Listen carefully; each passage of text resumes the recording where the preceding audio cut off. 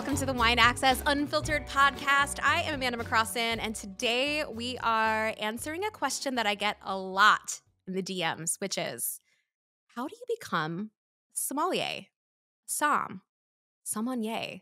So many different ways to say this word, and we'll talk about how it's actually supposed to be said. But to answer that question, I have brought on a colleague of mine, fellow sommelier, Molly Greene from Saison. She is the wine director, beverage director, or wine director? Beverage director. Beverage director. You got the whole shebang. All of it. All of it. Well, welcome to the show, Molly. It's so good to have you. Thank you so much. I'm really, really, really excited to be here. Yeah, we're excited to have you. So how do you say the word when someone asks you what you do for a living? Are you Are you sommelier? Sommelier? It depends on the day, but mostly I just say I'm a sommelier. I'm so curious, when was the first time you heard that word? I think I was in my final year at Mizzou, and I was taking a wine class because I was in a hospitality program. And I was like, well, what better way to finish my senior year than like drink wine on a Thursday? And I went through like a tasting process for it was like a 6-week class. Mm-hmm. And during that, I think I heard the word sommelier for the first time. And I was like, what is that? So that was, God, I don't want to date myself, but 2014. 2014. Okay, well, we're both going to date ourselves because mine was on a cruise ship when I was probably like 12 years old. So this would have been in the 90s.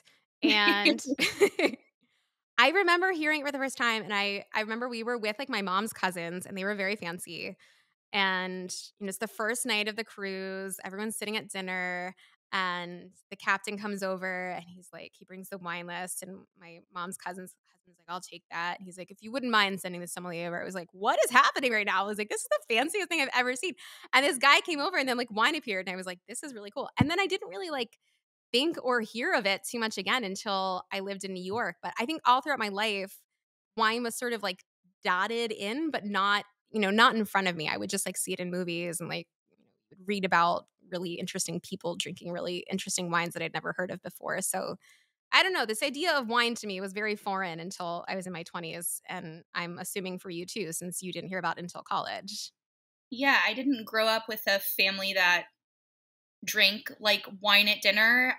Like there was always like red table wine coming out of that like, oh God, that fiasco that like bottle, like that's what I remember growing up with. Yeah, but like my parents weren't like they weren't opening a bottle every night for dinner, so like that was never like what I was around. And it wasn't until I went to college and I was like, I think it was honestly from early on, like I just didn't want to drink what anyone else was drinking. And so I started like learning about it on my own. And then you cut to like senior year and then you cut to like where I am now, which is wild. So wild. That's quite the pathway. But I also love that neither of us came from wine drinking households, because I think when people think of the wine world and specifically becoming a sommelier, there is this idea that you have to come from it. Like it's almost like you have to come from money or you have to come from privilege in order to access wine, both as a consumer or as a professional. And the more that I get into this business, the more that I surround myself with people who are in it, the more I realize that like most of us actually didn't come from wine. Most of us came from these non-wine drinking backgrounds and just sort of like found ourselves doing some pretty cool shit on the floor at very cool restaurants and serving some wild wines, which it sounds like you just came out of this weekend. Did you say you did a Krug dinner over the weekend? We did. We did a Krug dinner on Wednesday of this week. I've been at Saison almost 2 years, and this is my third wine dinner. Krug was our biggest. It sold out. We probably could have done it for 2 nights, which I am kicking myself a little bit. We didn't, but I think we did, a really intimate setting of 25 guests, which I think is a really good size for our restaurant. It's like you can have a lot of glasses on the table, but no one's like elbowing each other. Yeah, it's one of the best events that I've worked and been a part of to date. So I was like thrilled with it. What were the wines? So we started off, they released early the 171 or 171st edition. I want to say that properly. 171st edition, getting to taste that. like one of the first people to open it was super exciting for me. Yeah. And then we went into 170 and 169 side by side, which Oh, I cool. love seeing the 70 and 69 side by side. I think those editions are so different, but really nice to see together. Then we did 2008 Clos de Menil, Woo! which I've only had that wine. I can Wow. count on one hand how many times I've had that Cool. wine, like a full glass. So I was ecstatic. And then we did 168 out of Magnum, which was insane. That wine is showing so well at a large format. And then we did the 27th edition rosé, which again, I've only Wow. had the rosé one other time in my entire career back in St. Louis, Missouri. So I remember it specifically. And then we ended with 95 Krug Collection, which was, Wow. I'm going to say wild. It was nuts, bananas. It was crazy. It was so good. You had a really good weekend. I'm super I jealous. just, That's cool. I don't think I've ever tasted any of the Grand Cuvée editions side by side like that, which I think for people who know Krug or don't know Krug, like they do this very interesting thing where all of their editions are different and you can see them on the back of the label, but they're non-vintage, but they're also super special. usually when we get the addition in, like we just had like the 170 or the 169 for a period of time and you pour Yeah. it. I don't get to drink those side by side. Like my Yeah. job is cool, but it's not that cool. This week Yeah. it was that cool. And the 2008 Clos de Mignon, I mean, 2008 champagne, and not to like geek out about champagne for this whole podcast, but like 2008 champagnes are so beautiful. Sevens They're and so eights, but there's beautiful. something about the eights that I just really, really Yeah, and love. that wine is so incredibly special and getting I'm not saying by any means that wine is like ready to drink. Like I'm not telling you to go to your cellar and open the '08, but it was so good for me as a beverage professional to see where it was and to talk to people who exclusively only like want to buy Krug because Yeah. that's not Yeah. my vibe. I can't afford that. But getting to see where it was and talk to people that have had like older vintages of it and they're like, Mm, "Oh no, this is going to like age forever." And I was mm. like, "Oh, that's really it was cool for me. I don't get to do that all the time." That is really cool. I don't think I mean, most people don't get to do that all the time, but I No. also think like our jobs have opened these doors to places that I don't think either of us could have ever expected. Although I will say Krug, I feel like was there pretty early on in my career. Like Krug is really good at nurturing relationships, I think, with the whole community. Like even though it's a very exclusive wine that's, it's expensive, I have really great early memories of working in New York and being invited to Krug events and Krug tastings and like really cool master classes. So as much as it can seem like a very exclusionary wine because of its price, I also have to say like I think Krug's done a great job at inviting the younger generation of sommeliers in to taste some of these really, really exceptional wines to create a longer lasting relationship. Yeah, I agree. I think the gentleman that I work pretty much exclusively with, Roberto Lopi, who I feel like is super well known, he not only donated wine so we could lower the cost of the ticket, but he donated like a bunch of like bags and like Yeah, that's cool. All right. Well, we have so much to talk about, not just our very cool jobs. You're a very cool job. You're definitely tasting better wines than I am at the moment. However, um, we have to talk about what is going on in the wine world. All right. So I don't know how much of the news you've been following, but a few days ago, this poor Los Angeles area wine shop was Venice's Lincoln Fine Wines. There was this guy who, like Mission Impossible styled, cut a hole in the ceiling of the Venice wine shop, descended into the store, and stole $600,000 worth of wine before disappearing into the night. I have so many questions because one, 600 like I c- you know how heavy wine is. it's We carry heavy. boxes. It's effing Yeah. heavy. Okay, so number 1, this guy like was just able to like, descend from the ceiling and get this. But then he just like escaped into the night. Like no, he did the whole thing, which is wild. I have so many questions. Like how does this happen? The level of effort to like come down from the ceiling though is like I don't have that much energy. No. That's a lot. No. I also want to know what he stole. Yeah, I would love to know like a full report of what he took with him.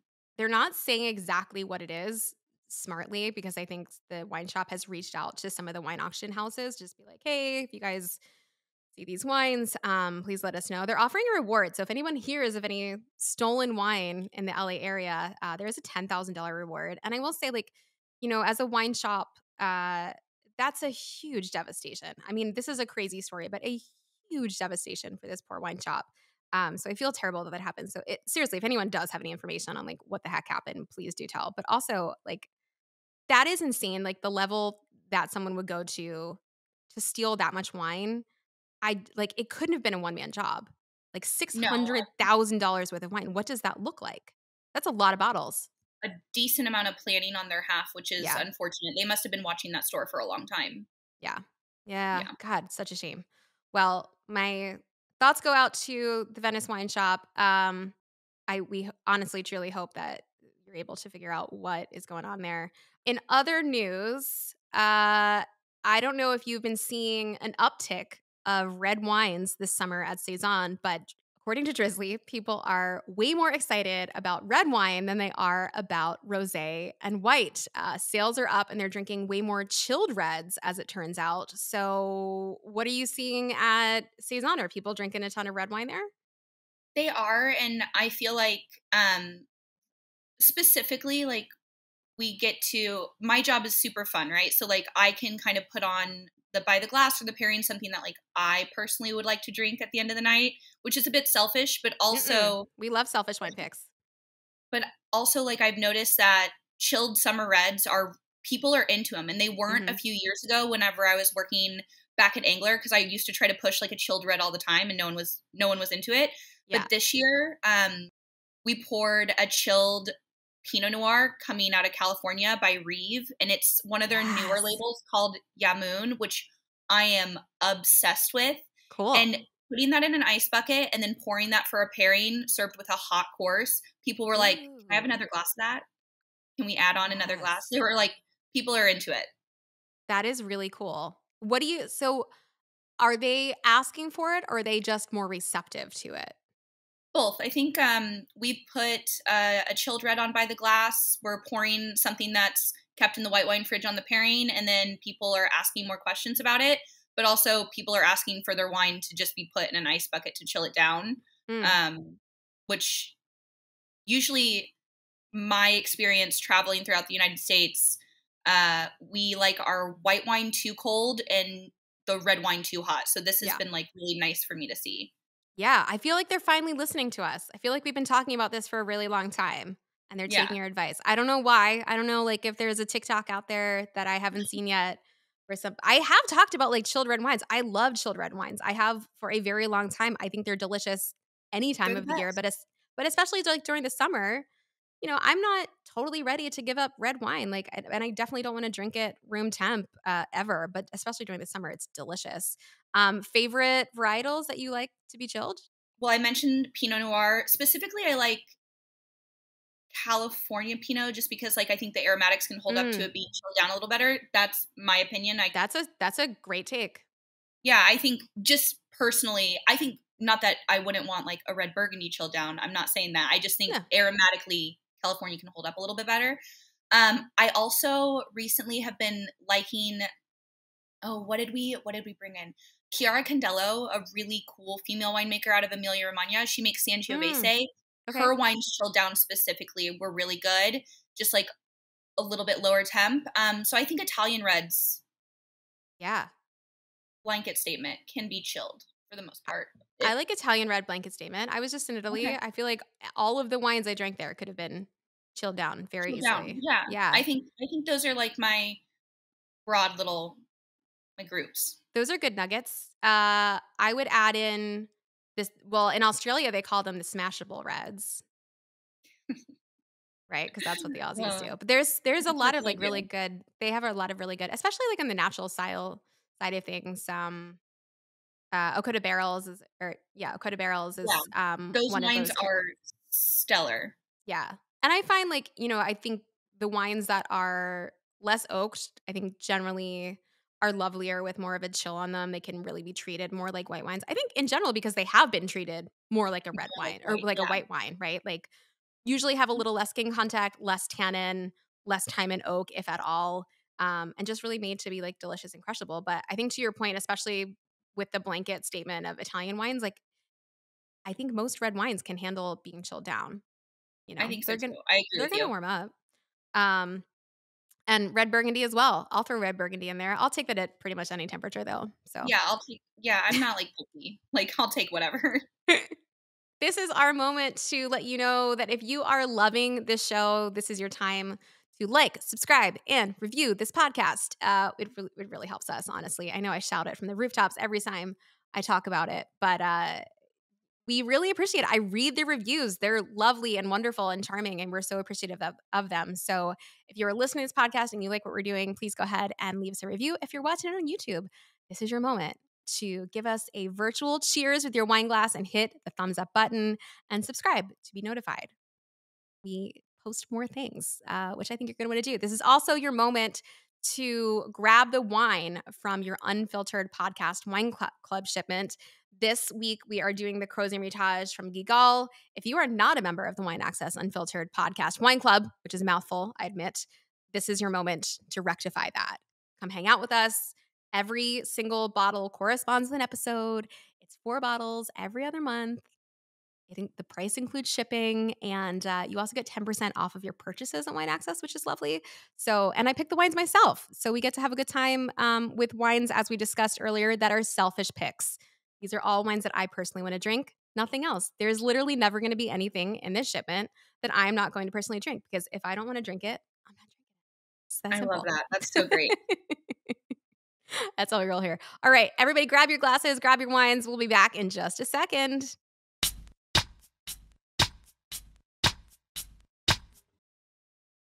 All right, we are back, and I have 2 wines with me today. Of course, the podcast wine club that I just mentioned. We've got the 2020 Guigal Crozes-Hermitage. This is coming from the Northern Rhone, 100% Syrah. If you want to watch the full tasting video of that, you can do so. I'll link it both in the show notes as well as in the tippy top here in the YouTube video. And then the other wine that we have is the Trimbach Pinot Gris. This is not in the wine club shipping. This is an additional wine that when I asked Molly, hey, do you think we should have a second wine? She's like, sure, let's do it. This was an Alsatian wine, was her suggestion. So we're drinking the 2016 Trimbach Pinot Gris Reserve. This is coming from Alsace. We're going to talk a little bit more about what makes this wine super special. But before we do that, before we get super, super into these wines, let's talk about our guests, because Molly, as you mentioned, you are the beverage director at Saison in San Francisco. You have been since 2021. You went to University of Missouri, got a degree in finance and hospitality management, wanted to be on the operations side, and yet here you are running the program for one of the most important restaurants, not only in the country, but in the world. How's it feel to be you right now? Feels good. Most days it feels really good. I'm pretty lucky, and that's not lost on me. I would like to be very clear that like this is like what I've always wanted to do, which is really cool.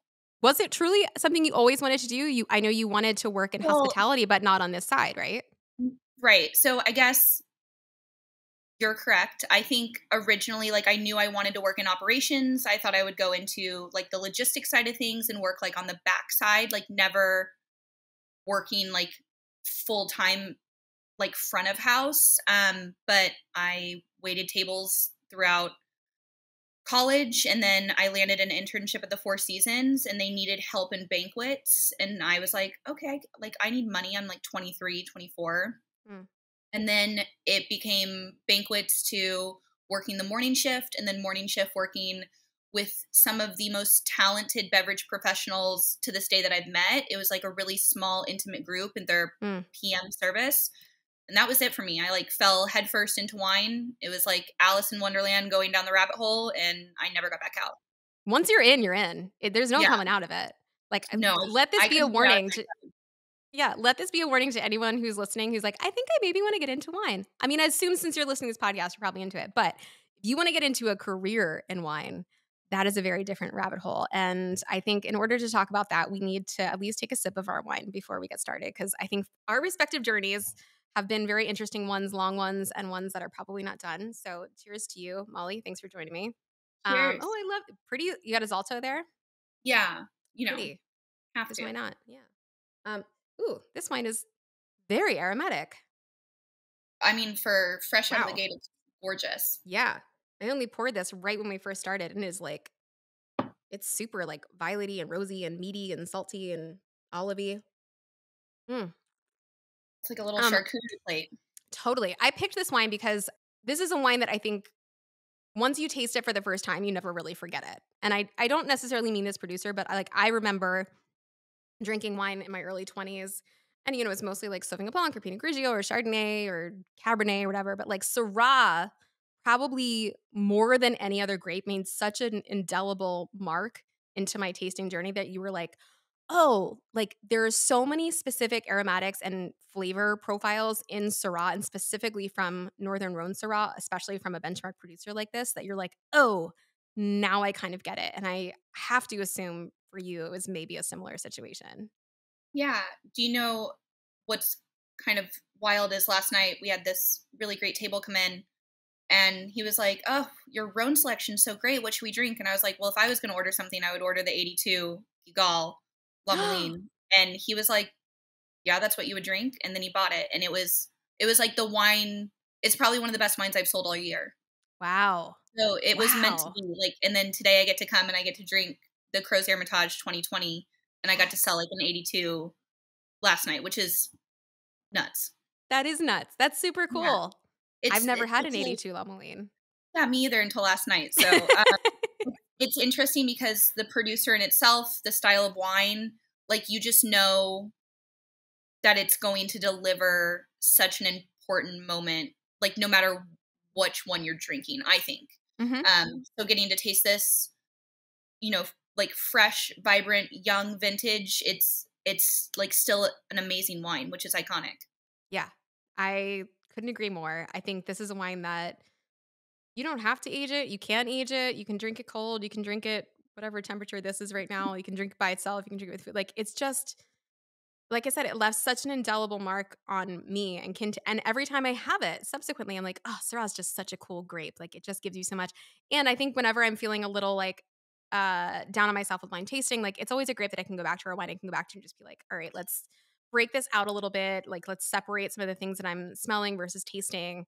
And start to assign. Because I think if you're looking to get into tasting wine, this is one of the more obvious ones that you can kind of play around with and not feel so lost. Like there's some very specific markers in here. To back up a little bit, because I'm sure, do you get asked a lot, like, how did you become a som? Or like, if I want to get into wine, like, how do I get into wine? Do you get asked that a lot? Yeah, I think maybe, like, once a night working the floor, which is, That's a like, lot. frequently. That's a lot. Yeah. I think people are interested in, like, how you get here. Like, specifically, like, on the floor, all you're doing is, like, touching wine. People Yeah. are, like, really curious about it. I mean, my parents still don't fully understand what I do. Yes. They're always like, "What are you up to?" And I'm like, "Mom, I gotta go." So, yeah, it's an interesting question. I get asked all the time. I still get asked all the time. I get tons of DMs about it, as I alluded to in the beginning of this podcast. It's a question that I feel a few ways about. One, I always feel not always sure how to answer. And I think I feel not always sure how to answer because there are so many different pathways. And I think also there's so much luck involved in doing what we do. Like, I think obviously, if you're someone that believes that like luck is where preparation and timing come together, like, I think I do believe that's what luck is.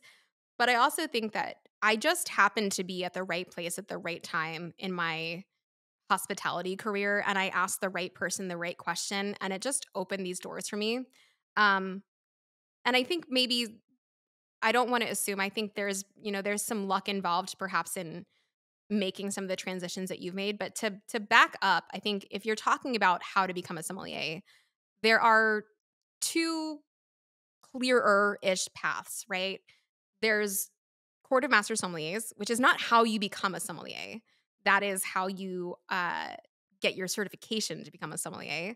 And then there's the W set. So there's the Wine and Spirits Education Trust. And these are both educating and certifying bodies. And I want to make that distinction because I think when people see these things out in the wild, they're like, oh, I just need to get these certifications. I just need to go through these classes and then I'll become a sommelier.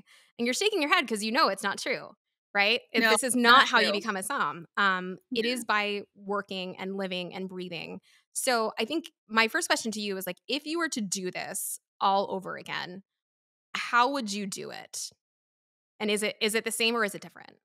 I honestly think I would take the same path, but I wish that I just realized early on that it's not it. The certifications, in my opinion, you do for yourself. Like Yes. that doesn't make or break like who's professional. Some of the best beverage professionals I've met in my company, outside of my company, don't hold certifications, and they Mhm. are way smarter than me. They're way better on the floor than I am, and they work hard. Yeah. So the certification for me, like I did my first 2 levels with the Quartermaster Somms, and I'm very grateful for that. But now it's about me pushing, and I Yeah. wish I would have known that early on. Like when I was first starting off, and I was like a lot younger, a little bit younger, I just thought I needed a floor som position. I was like, I don't want to take a captain role. I don't want to be a server. I don't want to be a bartender. I just need to touch bottles. And that wasn't true. And I Mm. wish I would have like checked myself a little bit more. Mhm. Because now I can look back 5 years ago and be like, okay, what you did was great, but like maybe you shouldn't have like turned down that job and been like Mm. a brat about it. Mm. That's interesting.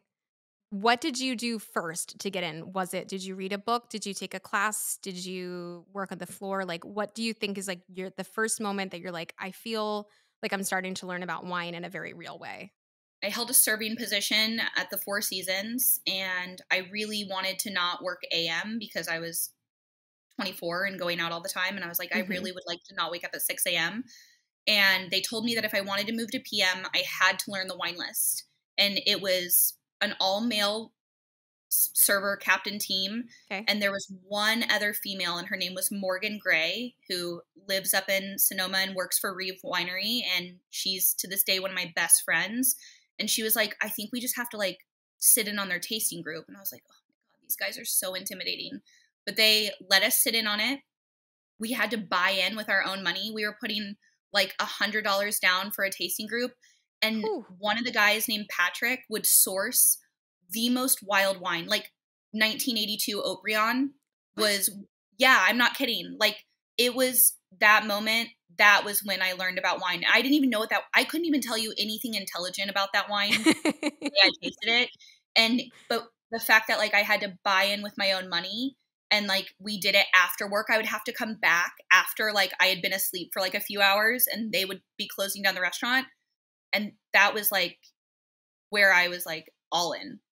Did you know at that point what a first growth was or what Bordeaux was or like how deep in it? Because I mean, I remember those early moments where you're tasting some badass wines and you're like, I don't know shit about shit, but like, let's just do it. No, and I honestly think back to that like first tasting that I sat in on, and it was like in a private dining room like at like midnight, and I was like, I cannot believe I tasted some of those wines. I when I say I can't tell you anything intelligent about those wines on that day, I'm not lying. Like I remember being embarrassed at a lineup because one of the captains had asked me like, okay, so like tell me what you smell. And I was like, I don't know what I'm smelling.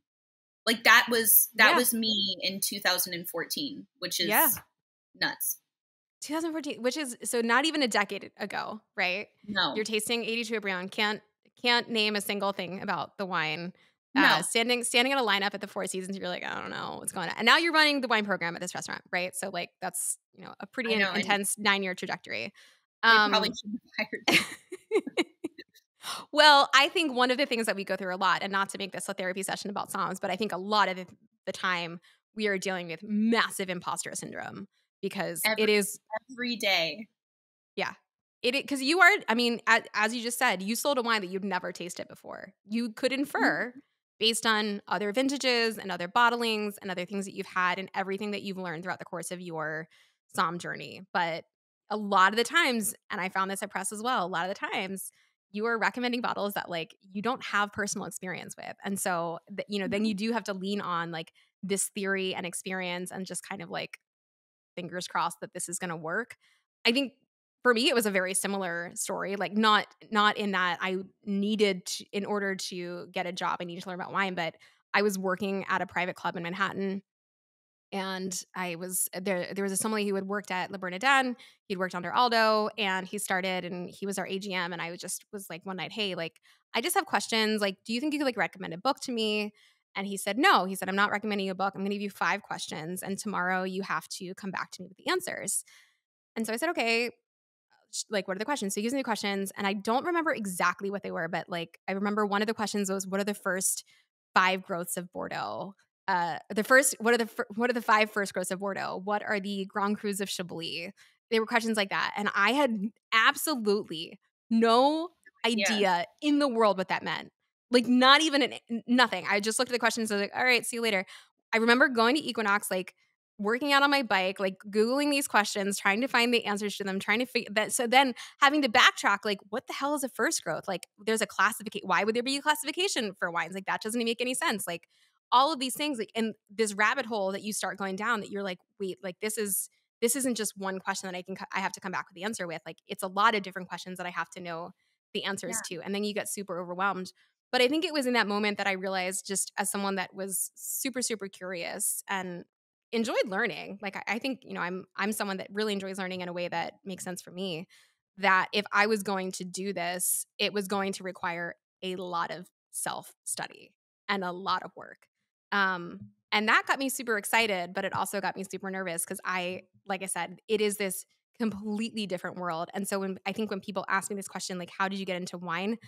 I think back to those panic moments of, like, there's so much. I literally don't know where to start. It feels like too much, but, like, we're just going to chip away at it piece by piece.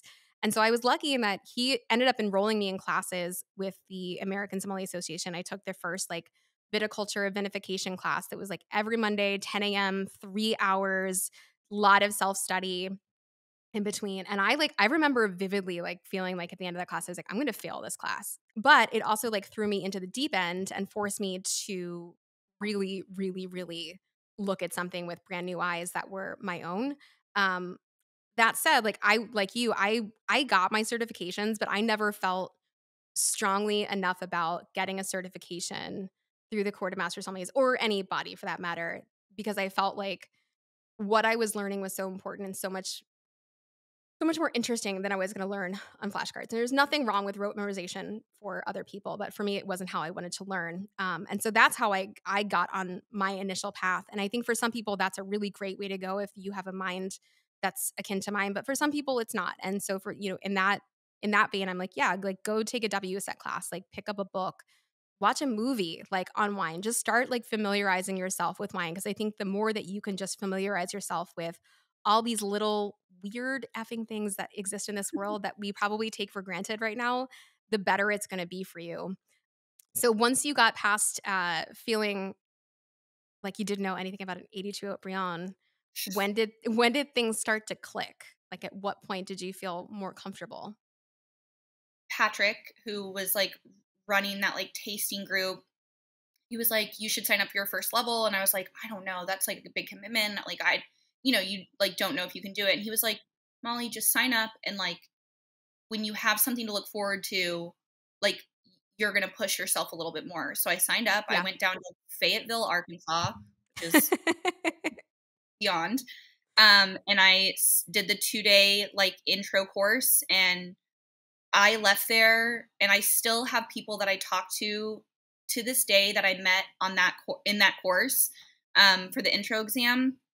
And I was just like, okay, I can like do this. Like, I understand it. Mhm. I don't understand all of it, but I understand most of it. And I was like I can actually put my head down and I can study, and I think I can do this, which was cool. Did you end up becoming a sommelier at the Four Seasons when you were there, or was it not until you got to California? I worked at the Four Seasons for a few years, and then I'm giving like Patrick shameless plugs. So Patrick Wolf is still one of my best friends to this day.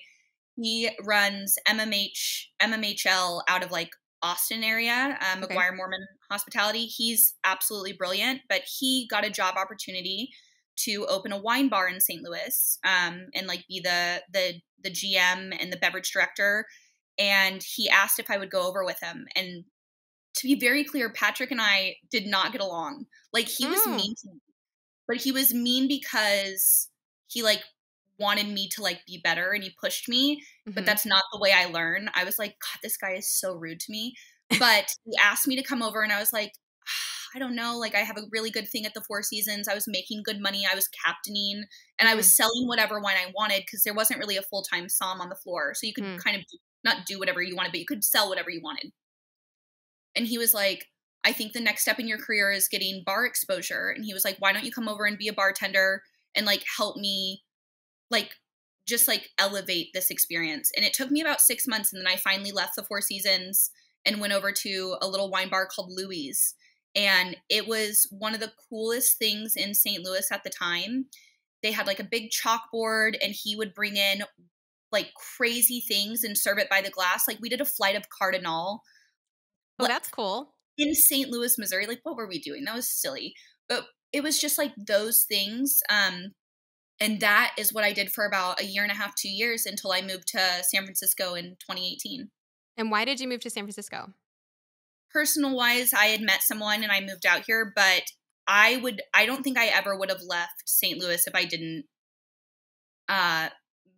meet somebody. Mm-hmm. And he had worked out here in San Francisco, and I was like, okay, like this is like my time. Like I'm 28, like I want to get out of St. Louis. And so I moved, and then that was it. I've been here 5 years, which is pretty cool. I moved to California when I was 28 too. Look at us, we're twins. I know. One of the responses that sometimes I'll give people when they ask me about becoming a somm is, and you're kind of just proving this right now. Not that, St. Louis isn't, a major city, but I think one of the things that I often tell people is go to a city with a great wine scene or move to a wine producing region. Because I think being immersed in that culture is, as I said before, like you really do have to immerse yourself in the wine culture because there's too much to learn. It's going to be impossible to learn it all in books. Do you think that you've learned more being in California, which is not only in California, but San Francisco, which is not only a huge mecca of great wine culture, but then you're also a hop, skip, and a jump from the country's best wine regions. Would you say that it was more beneficial for you to be there, or do you think you could have feasibly had a great career staying in St. Louis? So I am kind of split because to this day, the tasting group I had in St. Louis, the community I had in St. Louis, I still haven't been able to replace that. Like I miss that tasting group every day. And they are like that St. Louis Somm community is, there's some killers. Like they are legit. But I think the hands-on experience and being able to touch bottles and work with elevated food, I couldn't have done that in St. Louis. Like if I could move back to St. Louis and have my group that I had, I would, but I know I would be doing myself a disservice because I wouldn't have the chefs that I have out here. I wouldn't have Napa and Sonoma and Oregon and Santa Barbara, like literally a cheap commute. Yeah. I mean, being out here changed my whole life. It changed everything.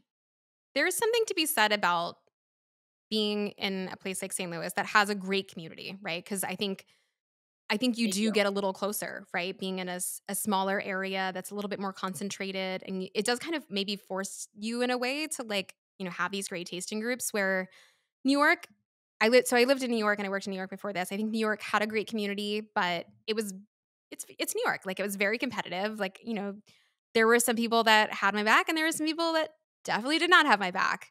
And as much as I loved learning initially in New York and, there's so much there, right? Like just like in San Francisco, all the distributor tastings are there, all the importer tastings are there, all of the events are there. Like there's some really cool things that you will get exposed to in places like New York and in San Francisco. But I think for me, moving to California and to Napa specifically, I think Napa is obviously different than San Francisco, but you do have the elevated cuisine because you are working in a place that has Michelin-starred restaurants. So in a lot of ways, I feel like I had the best of both worlds. But for me, one of the huge, huge things that happened to me in my wine career was working in a wine region and talking to winemakers, because there was, you're looking at me right now like you know exactly what I'm talking about. No, because I'm jealous of like you because you get to like be around winemakers and people that have like built companies every day from like nothing. I think about like moving to wine country every day and then I'm like, oh, I can't do it. But no, I'm like what you experience is so different than what I experience, and we're 45 minutes from each other. Right. They are very different. I think one of the things that it allowed me to do that I never expected, I mean, I should have known, but I never expected, was it allowed me to formulate opinions around wine that were mine, in that I didn't need a book to tell me what I needed to think about certain things. Like, I could see farming firsthand. I could see what organic vineyards look like versus conventionally farmed vineyards. I could see, the barrels in the winery. I could see the different there's something about seeing it firsthand and making firsthand observations that cannot be replaced by a book. And I think that and then like talking with the winemakers about why they chose to do certain things and getting to see that over the course of a long extended time, because I think trips are great and you can learn a lot from visiting a region, and you absolutely should be visiting regions if you want to be in this business. You have to travel. But there was something about talking to these people on a more personal level that I think gave me different insight and, like I said, allowed me to form opinions for myself. And that to me is what made me a great som. For me, it was what I wanted more so than a pin.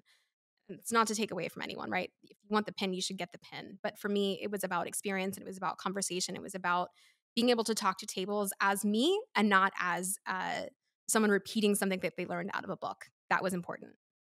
So you're dead, like no Napa for you. Like, you are happy in San Francisco. I mean, No, no, I'm not going to say that because I honestly, I would, I'm like, I love this city, but I have, like, I want like a little bit more of a normal life, and I would love like a house with like a backyard that like I didn't have to go to like Dolores Park to get. I would love to move to wine country in a few years, or somewhere that's outside of the city, but I'm committed to this city for like a few more years. Like, they can't get rid of me yet, but I really do love Sonoma specifically. I like mhm. Healdsburg area a Yeah. lot, and it's Yep. growing, and what they're doing up there is so cool. Yeah, you've got a 3 Michelin starred restaurant there. You've possibly got another 2 to 3 Michelin star coming up with Cyrus in Geyserville. Yeah, and I think Yeah. I think there's a lot going to happen up there. So, but I got a few more years here. I think you inadvertently brought up an interesting point that I wanted to touch on around the how to become a sommelier thing, because I think this idea of becoming a som is very, very beautiful in theory, right? Like, we've talked about all the great experiences that we've had as soms, serving Krug, drinking Krug, talking about 82, love Malines. But the reality is, like, if you want to become a som and you want to do it in the traditional sense, meaning sommelier, person who serves wine at a restaurant, because I think there's a few, we can talk about that in a second. There's a few different iterations of the word. But if you want to be a som in the traditional sense at a restaurant, the lifestyle, I think, is first and foremost something that you very much need to consider, because it is not for everyone. I came from a theater background, so nights and weekends, holidays, they were gone already for me. It was no thing. My family was used to it. For a lot of people who are coming from 9 to 5s and they DM me and they're like, hey, I think I want to leave my 9 to 5 and getting to wine and become a som, the first thing I ask them is like, are you prepared to give up nights, weekends, holidays, and seeing your family for a pretty long time? Now, granted, hospitality industry is getting a little bit better about balance, but it's not great. You're going to miss a lot of things. And I think that's just like, that's the name of the game. How have you found balancing your life in this industry? Because it's not all beautiful sometimes. We have to do inventory. It's effing cold in cellars. Like, there's a lot of things about being a som that are not glamorous. Yeah, I think I am still trying to figure out the balance. I've done well with it this year specifically, and we're only like 7, almost 8 months in. But for the first like 4 years I was here, I worked as much as they needed me to work. I was kind of low man on the totem pole when I started off at Angler. So anytime they needed a 6-day, I was like, I'm here, I'm available. I worked every Sunday because people that had more experience or were like higher up than me wanted Sunday and Monday off, which fine, I'll work whatever day you want me to work. I was considered a cellar rat for whatever they needed admin. Like, I organized that cellar. I printed stickers. I inventoried by myself when like people were out of town. I missed a lot of family events, birthdays, my own holidays, my own birthday. Yep. Yeah, I mean, like, it wasn't until maybe the past like year that I really got to take a step back, because now I have 2 very strong professionals that work under me who I'm very thankful for. But now I can have an admin day, or like I can go see my parents on the weekends. Mm. And that was, I'm 5 years in, which isn't No, healthy. Molly, you're 9 years in. I'm 9 years in, but I'm 5 years into being a full-time som. Yeah. I'm 9 years in the industry, like, professionally, like, elevated, Yeah. but, I mean, it took me 5 years to, like, get my shit together, Get a day off. essentially, and I'm still, Yeah. like, not like, I'll go into work tomorrow. Like, I need to calm down. Do you still the inventory thing is like a funny topic because like I think whenever someone brings up inventory, they're like they look at, oh God, it's July 30th right now, isn't it? I'm so sorry. Yeah, it's fine. We have a very like, I'll ask my team to come in at noon on Tuesday, and they're gonna be not happy with me, but I don't care. So for those who like don't know what we're talking about, so you have to inventory your cellar. It's the way that we keep track of things. It's the way that the accountants know that we're not just drinking the La Moline and selling instead of selling it. So one of the things that you have to do, and for every restaurant, it's different. Some restaurants are once a month. I've heard restaurants that do every week, every other week. Usually it's once a month, and it's usually right at the start of the month. So it's usually the first of the month. And it is a herring process. It is depending, it doesn't matter how you do it. Doesn't matter what your system is. Like, it's always like, where's this bottle? Where we put this bottle? And so I think for those of us in the industry who have to do inventory, my question to you now as a beverage director, uh, do you still like, do you still sweat about inventory? Like, it doesn't matter how many great people you have underneath of you. Like, it's still a shit Oh, yeah. show every Yeah. single And I think the wild thing is I took for granted all I did at Angler was scan, right? Like Yes. we have Binwise, they still have it. You have a scanner, you scan, and then I would like go home and Morgan Yep. Harris would deal with the repercussions of like, Molly, you double scanned this item or you missed a whole wall. And I Yep. wouldn't have to deal with that. And now that I'm here at Saison, like, oh my God, last month I was like, so Danny and Savannah work underneath me. And I was like, did you guys not scan the large format? And they were like, oh, sorry. And I was like, can you just scan the large format? Like, I can see it in my report. And I'm like, why are we missing a 3 liter of Joseph Phelps? Like, what happened? So yeah, it's worse I now. know those texts well. I I miss the days where like my responsibility was like light. Now I'm responsibility heavy. And Yeah. inventory itself takes a day and a half, but then like me investigating it takes a day and 2 days of me and a computer, and I'm like drained. Yeah. It's a it's a process that like when you think about like if you don't know what's going on, you're like, how hard can it be? Like you just have a scanner. It's like you're at the grocery store, just scan every bottle. It's ugh, if you've never done it, I God bless you. And what's so funny is when I came over here, I had never like investigated inventory before. So I would call Morgan and Robert, who are still at Angler, and I'd be like, can you guys just come help me like look at this? So they would come over on their days off and like look at my reports, and they'd be like, okay, this is what you have to do now. Cause I started this job and I was like underqualified. Like I no know that feeling experience. well.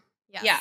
Yeah. But the moment that you're promoted from som to wine director and you get no instructions on how to be a wine director or what the difference is a Yeah. terrifying moment. Yeah. I mean, that's the other thing is like when I say there's no rule book to becoming a sommelier, there is no rule book.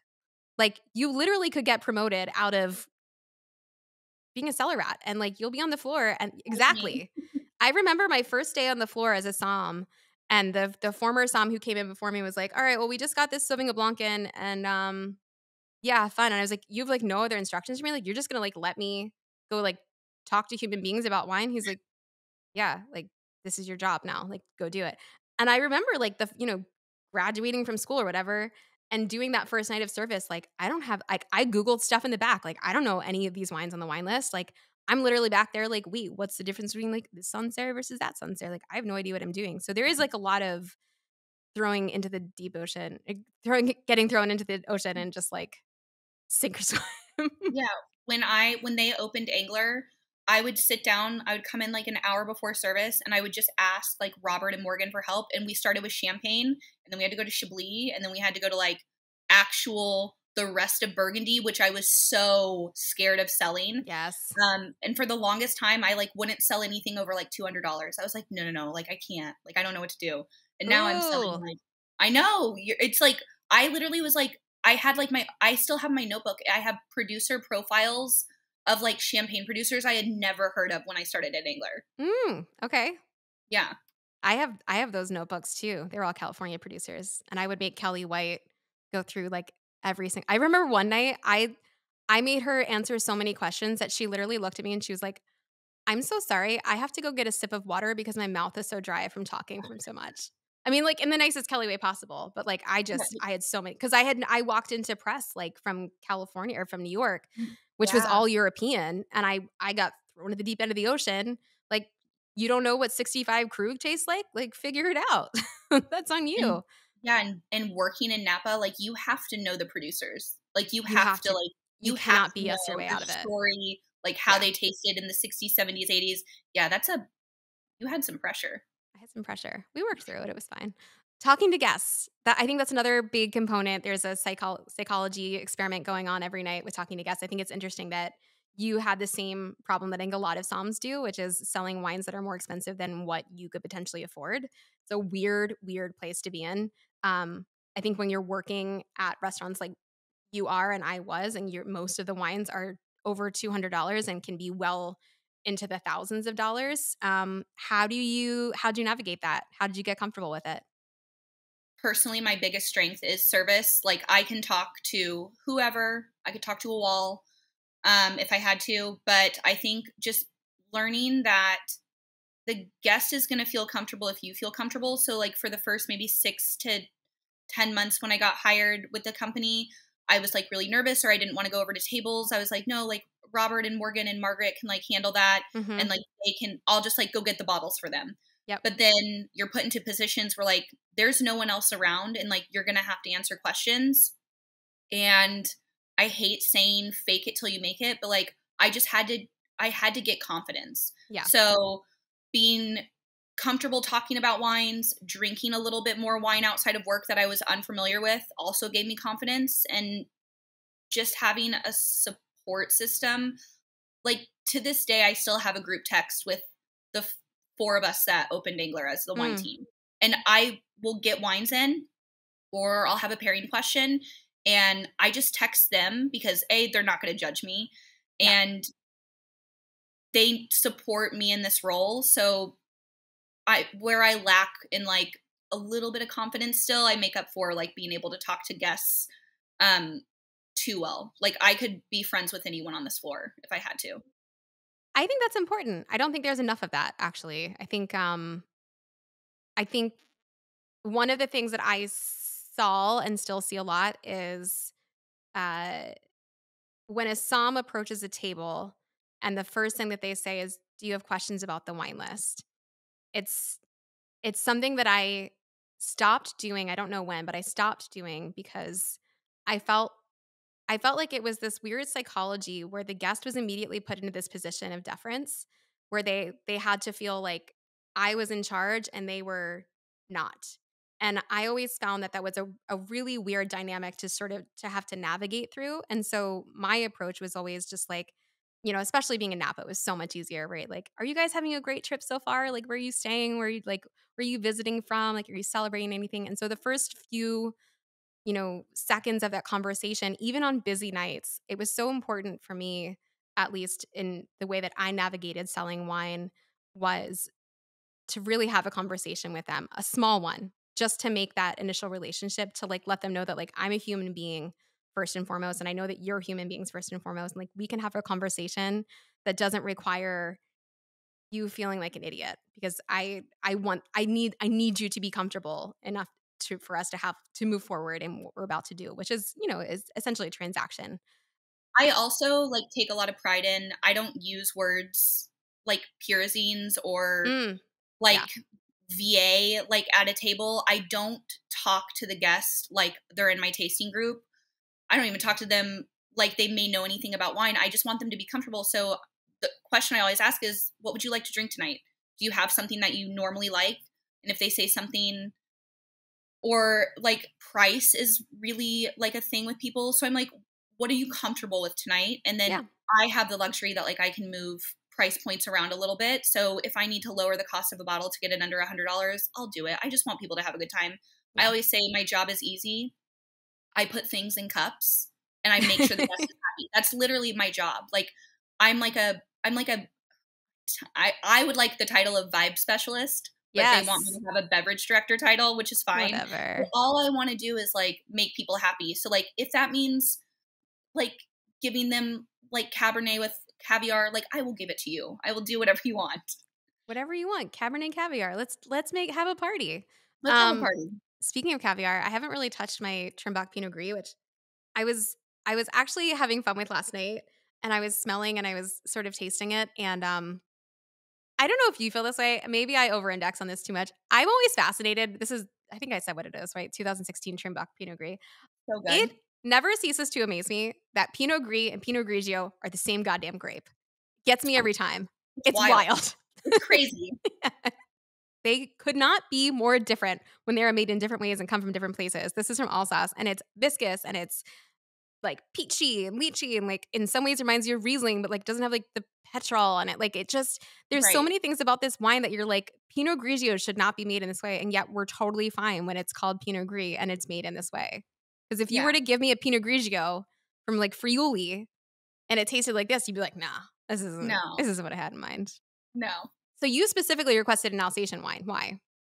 I did. So whenever I was young and not so tired back in the day at Four Seasons, I got invited to go to Paris with like a colleague and one of her friends from home, and they were like, yeah, we just like wanted to invite you because I know like you're studying wine now, and we were going to like rent a car and go to Alsace. And I was like, I don't know. I was like, I'm not like there yet. But then I was like, you know what? I can do this. Like I can afford this trip. So we flew to Paris. We stayed in Paris for a few days, and then we rented a car and drove to Alsace. And to this day, like no matter how many wine trips I get to go on, or like what I get invited to, like this was the most beneficial trip for me. I had no idea what I was looking for. I didn't make any producer appointments. I was literally tasting with producers that don't get imported to the United States in their garage. Nice. And getting to like drive throughout that region is like bar none. Like it's like the best experience I've had in my life. So Alsace holds a very special place in my heart. And I also like, I prefer to drink these wines like on my day off. Like I like want Trimbach Pinot Gris like every day.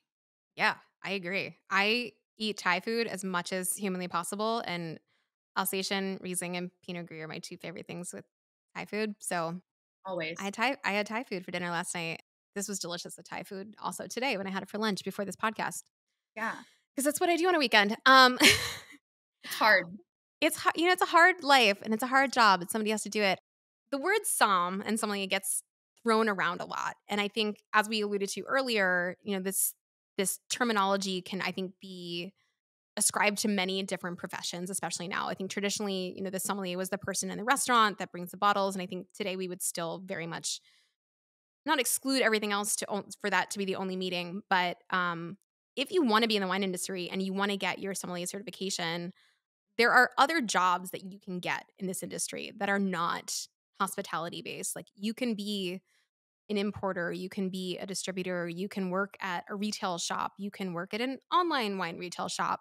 You can do what I do now, which is not really a somm in the traditional sense, but I'm, a social media somm, right? Like I get to talk and recommend to recommend lots of wines to lots of different people that I've never met before in my life.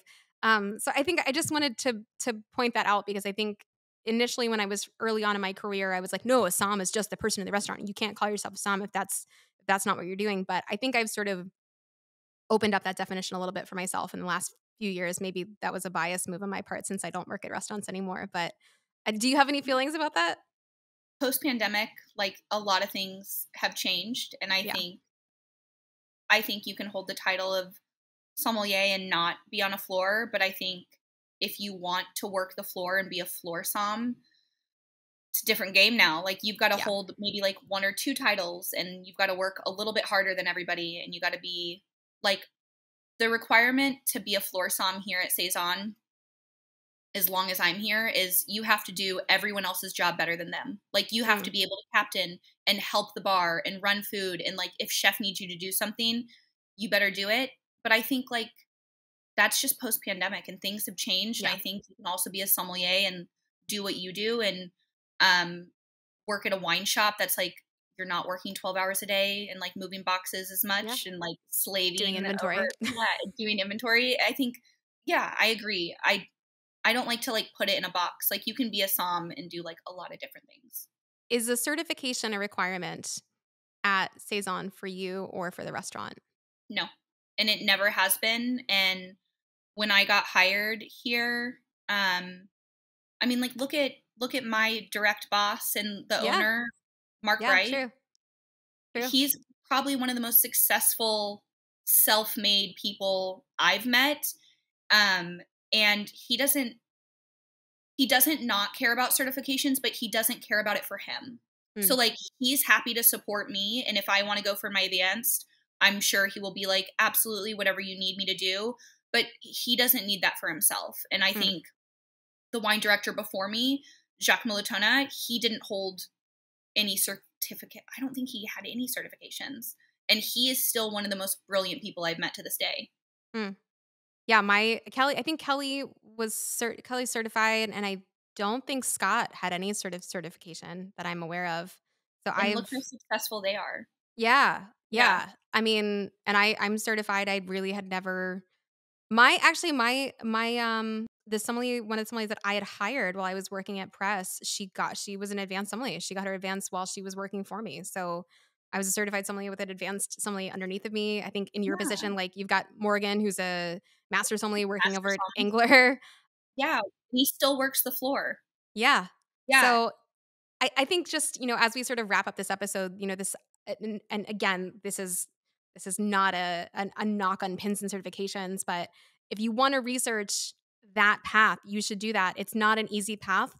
It requires a lot of patience, a lot of work, a lot of study, a lot of self-study. It wasn't a path that I wanted to go down, or it seems like you have had any interest in going down. But if you want to go down that, you should, and I think Guildsom is a great place to link up with people. They've got like a message board where you can post to see if there's tasting groups going on. Guild is the best. It's such a good resource. It's a resource that I continue to use. It's $100 a year. I continue to use it every single week. Anytime I'm doing research on regions or like need a little help with like finding maps, it's always a place that I go to. And so for those of you who are kind of thinking about going down that path, like please do yourself a favor, invest in that resource. It's great. I've never personally taken the WSET classes. I only hear good things about it. I think it's a good way to go. But if you're also someone that is like really great at self study, like you don't have to take the class. The only thing I'll tell you is like you got to taste. You got to taste wine, and you should probably taste with people who are better than you, because that was the thing that I learned in New York that I am glad that I realized early on was I was working by myself on the floor at two different places, and I knew that I needed to work with other people to get better, and I knew that I needed to work with better wines. So that would be my biggest advice is like always surround yourself with people who are not you, have different ways of studying, different ways of learning, different ways of tasting, and who can probably teach you a thing or two. Because I think that is my pathway to success. If you want to be successful now, post pandemic, and be a somm on the floor, you got to show up. You got to put in the time, and you got to be willing to like do the grunt work, because it doesn't get easier as you get a higher title. I feel like my job has only gotten more difficult, and I used to look back at being a floor somm and being like, oh, I just want to be a wine director. And now I'm like, oh my God, I just want to be a floor somm. It rule of the day.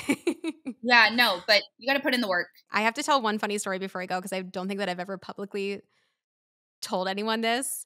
So when I sat for my certified exam in New York, um, it was super last minute, and like I was waitlisted, and then I finally got in. Anyway, I am sitting there taking the exam or going through the blind tasting, and I look down at my arms, and I'm like, God, I'm so freaking itchy. Like, what is happening right now? I'm trying to go through it, get through service, and like the end of service, I'm like, I feel like I am covered in mosquito bites right now. Like, I'm gonna die. And I looked down at my arms and I'm like, oh my God. I was like, I don't know if these are mosquito bites. Like, I don't know why. It's like the fall. Like, why would I have mosquito bites right now? So I leave the quartermaster sommelier's exam. I get on the train all the way back to my apartment, knowing that they're going to announce like who passes in like a few hours. So I have this like 4-hour window. I get back to my apartment and I'm like, I think I need to check for bed bugs. And I check my bed, and sure as shit, my bed has all the markings of bed bugs. So No. I spend the entire afternoon like packing all my stuff up, calling my landlord in tears. I run all the way back to like Rivington Street or something down on the Lower East Side just in time for them to be like wrapping everything up. And I had to ask them if I had passed the Court of Master Sommeliers exam because I had missed them calling my name. So No. I never. Oh my God. I didn't think anyone would have a worse certified story than me, but like you win. For It was sure. pretty bad. So I was covered in bed bugs, didn't hear my name called, had to ask and find out if my name was actually called. But I passed. Wow. They spelled my name wrong on my certificate, so that was fun. That's great. So I was scarred, so I never went any further. But I've never told that story publicly, and I was like, today is probably the day that I tell people I got bed bugs, the day that I passed my certified. It's definitely the day. Now that everyone's itchy, I will. Cool. I will thank you for listening to this podcast, Molly. Thank you so much for being here. I had no idea how kindred a spirit you were, but I'm super excited for all the paths that will continue to emerge from you on whatever's next. I think there's some really cool things. People can come see you at Saison, right? That's where you're kicking it. I'm here 5 days a week, all day. Cool. Yeah, I've actually never been, so I'm very overdue. Well, please I'll come rectify in. when I get back. I would love to have you in for the full menu or the bar, whatever you want to do. I'll be there. You got it. Thank you so much. I know it was a Sunday. You're like one of your only day off, so I appreciate it. I'm drinking. I'm fine. For those of you listening, thank you so much for joining us. Enjoy your wines, like, subscribe, and review this podcast, and we will see you all next time. Cheers. Cheers.